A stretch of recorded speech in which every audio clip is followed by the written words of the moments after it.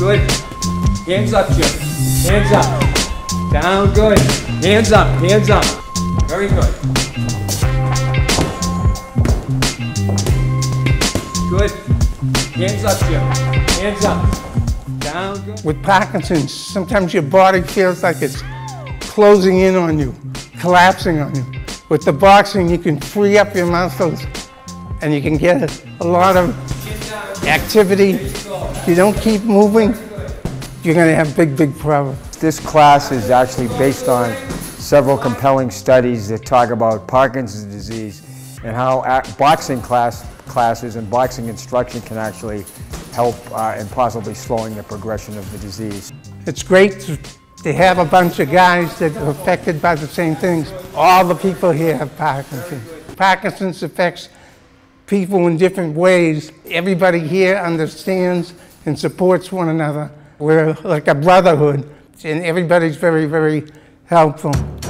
6, 7, 8, sit Jim, 5. Good, good, good, very good. In, Mike, drop the knee, push it in, very good. Turn, here, turn, that's it, get that turn.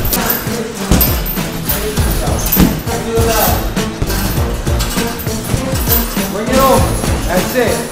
Drag it over. Good. Under. 2, 3. Under. I got Parkinson's probably about 15 years ago, and I was good for about 5, 6 years. But then I started to get a lot more shaking and trembling. It affected me mainly on the left side, and I used to be able to cover it up by folding my arms or putting my hands in the pocket. Once I got on the meds, that slowed things down. But then I heard about rock-steady boxing. It really helps with multiple things. It helps with your coordination, physical exercise, and cognitive stuff. And I would challenge people half the age of the guys that work out here to do the workouts that we do. It's certainly not easy. You know, some guys who are you know, a little older, you'd be amazed at what they can do. And the class as a whole, there isn't one person in the bunch that doesn't do what they're supposed to and try as hard as they possibly can. Now back up one.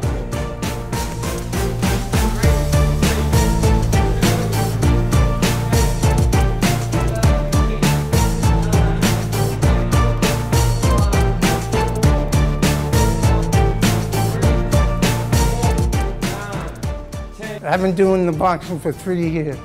It's made a big difference. If I wasn't doing the boxing, I'd have a lot more trouble getting around and doing things.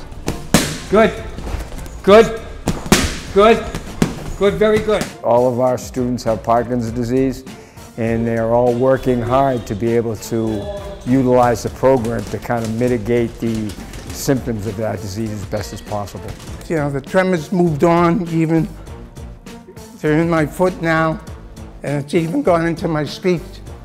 Wasn't a great athlete, but I know what it takes to work hard at sport and to gain the ability to move your body, to push you to certain limits. And I'm able to do that here. Whether it's just, you know, getting in extra miles walking or getting to a class like this where you can really be pushed and have someone that maybe knows a little bit about what you're going through, but knows that the end result will be beneficial to you. You know, it's a struggle to get through the day, you know, doing things. You know, you just got to learn to kind of go with the flow and don't beat yourself up. You just got to say, it's a way of fighting back and dealing with the disease and the progression of it. The idea here is to slow down the progression. Good, Jim. That's a great right uppercut, buddy. If you give up, you're not going to make it. Life is too tough. When I leave this earth, it's going to be due to something else. It's not going to be Parkinson's. I'm going to make sure that I can fight this thing and beat it enough to live as normal a life as I can. 2, 3. Rock steady! All right. Good job, guys.